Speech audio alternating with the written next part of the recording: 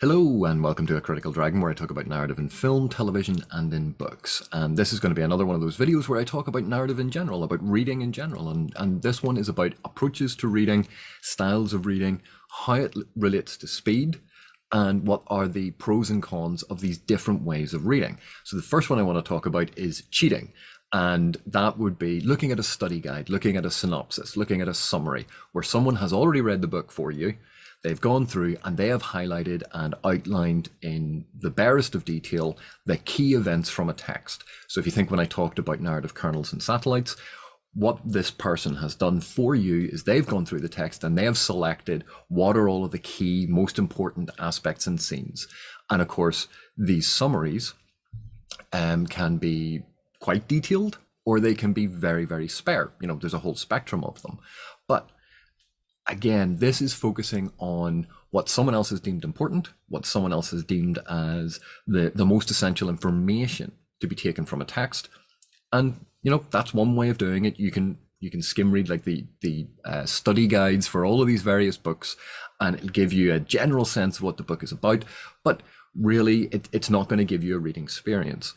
Then we move on to perhaps the fastest way of getting through a novel or getting through a play, and that's skim reading.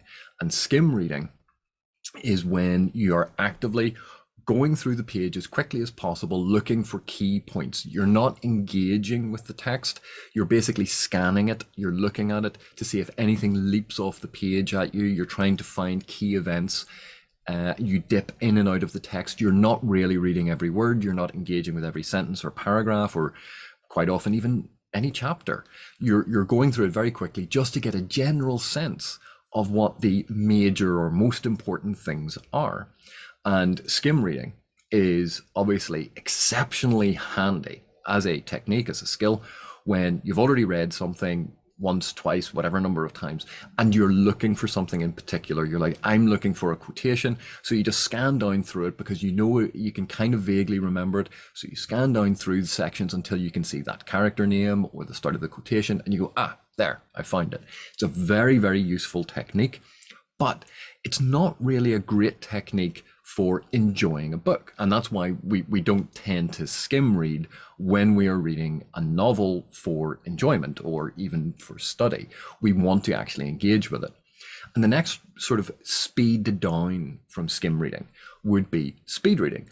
And speed reading is a technique that is an accelerated form of normal reading, the normal reading pace that you have.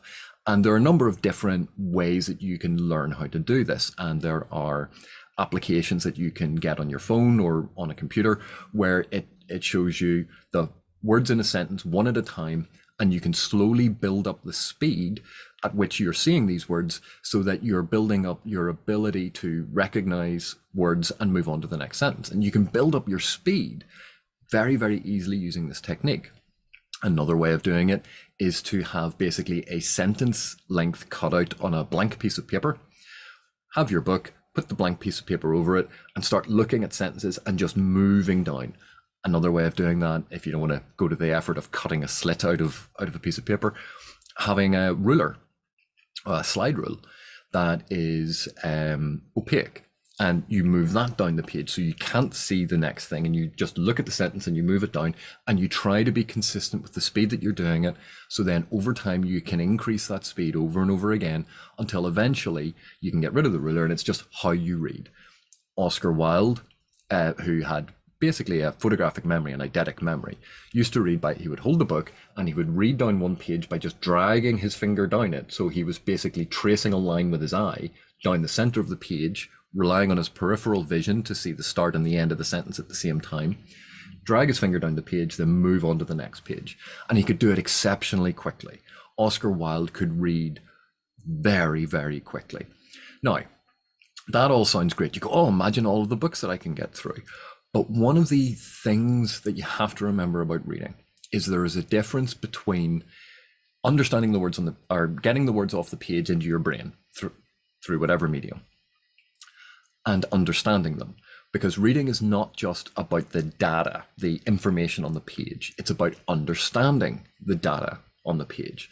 So think of it this way. If the information on the page is information, But knowledge is actually information plus understanding the information. So when you're speed reading, the time that it takes for you to get the words off the page and into your brain, you can greatly accelerate that. But you also have to work on the ability for your brain to process that information so that you can understand it.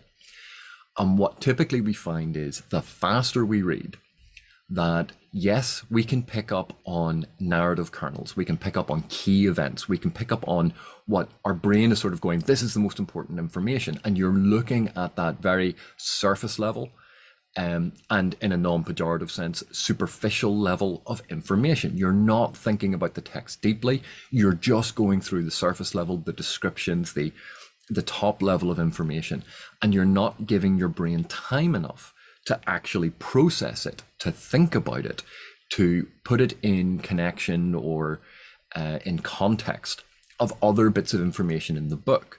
So with speed reading, one of the techniques to sort of combine both of these things is you speed read a section and then pause and think about it and relate it back to previous sections that you've read. And then you speed read the next section and pause and think about linking it back to previous sections, previous books, other concepts. But you give your brain that time to process what you have just read, to think about it, to understand it. And that gives you the knowledge of the text. Because otherwise, if you're not giving your brain that time, quite often you just end up with a version of skimming. It's more comprehensive than skimming. You'll have more in-depth or more accurate and comprehensive knowledge of what happened, but you won't necessarily understand the importance of what happened. So then we can move to what we all normally do, which is how we normally read. And that's we start top left, move across and towards the bottom. Western style of reading, obviously manga, top right, bottom left. So you read in those directions. And typically, when we first start reading, we read one word at a time in a sentence, and quite often we vocalize it in our heads.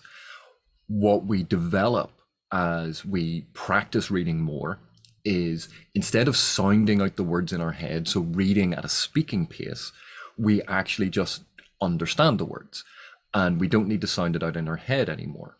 And then what we start doing is building up, saying groups of words together and taking it all in at once, that we don't need to look at each individual word as it appears in the sentence, that we start looking at sentences. And that's how basically you build up from ordinary reading toward speed reading.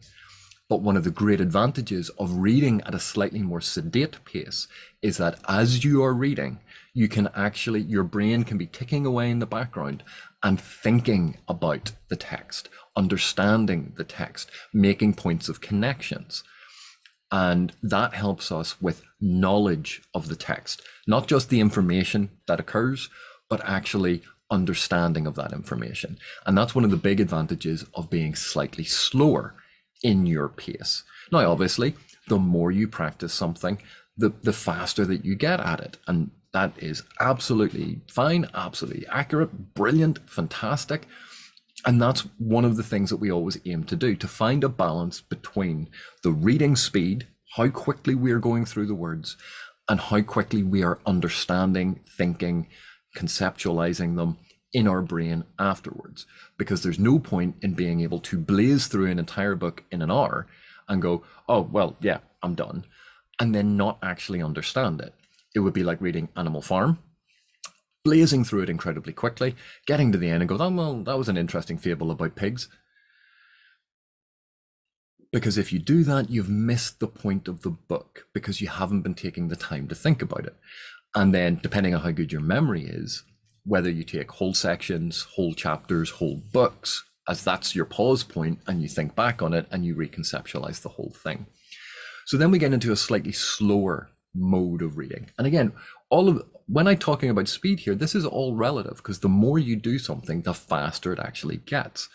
But if we talk about active reading, and you've heard me kind of talk about this before, there are lots of different terms for this, but it is essentially active reading, where when you're reading the sentence, you're taking your time, you're actually thinking about, there's a word, why that word, what are the connotations of that word?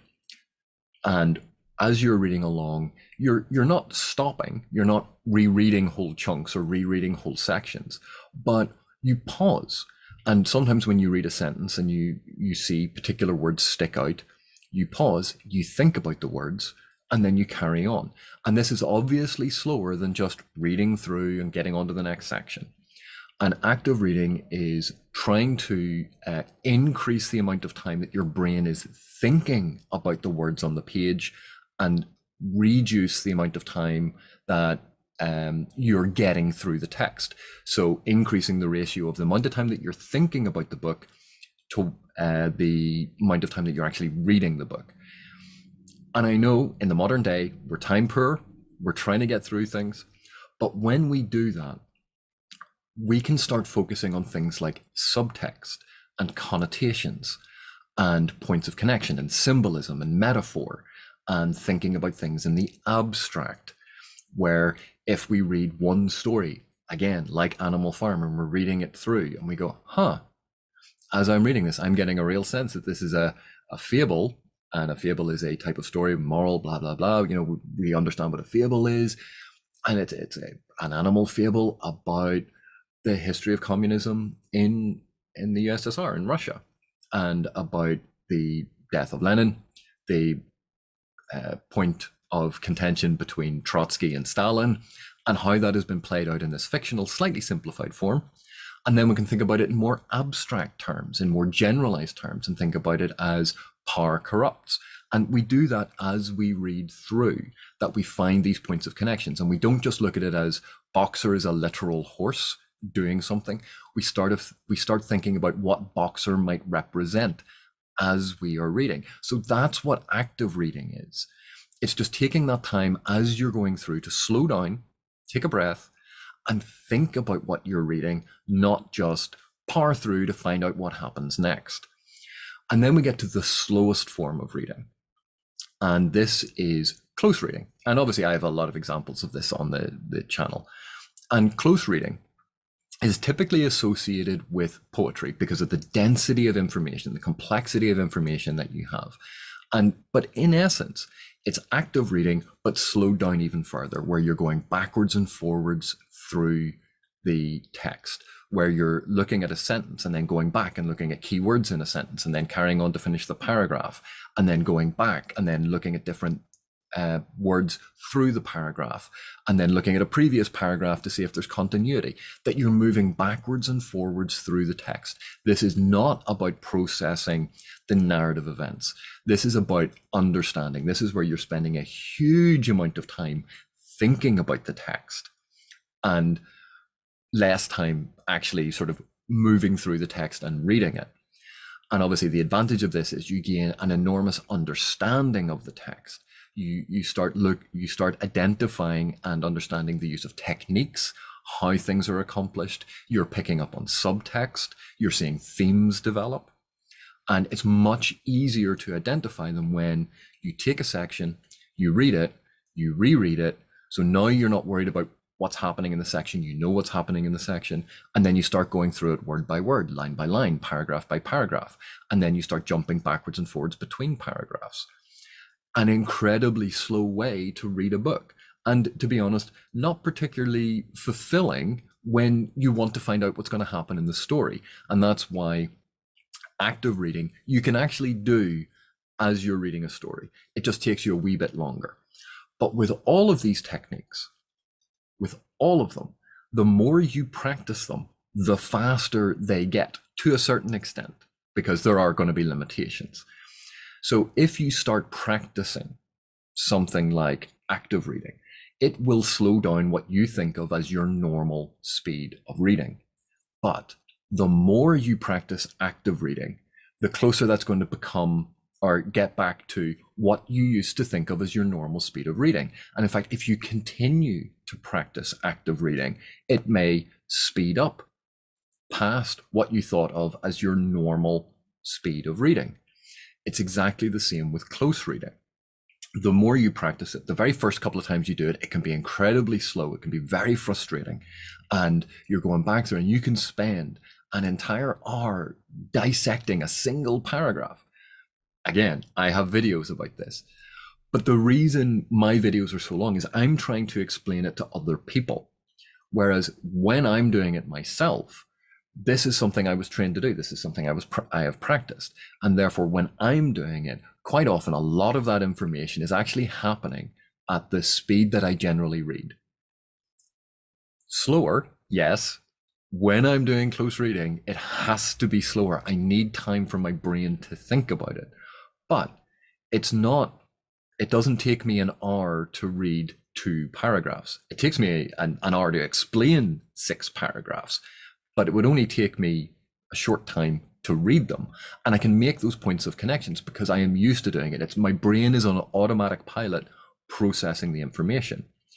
As with speed reading, the more that you speed read and the more that you're comfortable with speed reading, the more your brain gets used to processing the information. So you can actually develop better insight into the text. It's just more difficult the faster you go, and you have to work at it. So if you're interested in processing a novel to find its key narrative events, you can read through very, very quickly, and yeah, you'll find out what happened in the story. The slower you read, quite often, the more you will actually understand about what's happening in a story. And the reason all of this is important, not only are these different techniques that have these strengths and weaknesses, but if we read normally, the normal approach that we take to reading is one of these modes. That is going to color our expectations about what a book should be doing. So if you're used to getting through books as quickly as possible in order to focus on what happens, you are going to be focusing on narrative events and not necessarily thinking about characterization and theme and subtext and context and nuance and subtlety. That you'll be blazing through to get the main key points of what happened. The slower you read, the more time that you take about these things, the more you're going to be engaged with all of those other aspects and maybe not so focused on the story elements because you're interested in all of the other things. And the thing is, if you're quite happy reading a book more than once, read through it the first time quickly as possible to get a general sense of it. And then you take a slower approach through it to see how it was done when there isn't that impetus to find out what happens next. But it can have a huge impact on how we approach text and what we think should or should not happen in texts. And of course, this has a direct relation to how we perceive pacing, how we perceive narrative events. Because if we're focused on the big things happening and big things don't happen, we may think that that section drags when there's actually really interesting stuff about characters talking. And we go, but they're not talking about the big events. Yeah, but they're talking, so we get a sense of who these characters are, and they're chatting about things, and it fleshes out the world, and it gives us a sense of what's going on, and it makes the world seem more alive. And some readers will go, but that's not what I'm interested in. I'm interested in what's going to happen next. Other readers will be interested in, no, I want a more immersive experience. And so that's why we balance these different techniques. That's why they are useful in different situations. But if we think to ourselves, this is the way that we have to do it, this is the only way to do it, this is how I read, we are limiting the different approaches and ways to think about narrative. Anyway, I hope you enjoyed it, and I'll see you in the next one.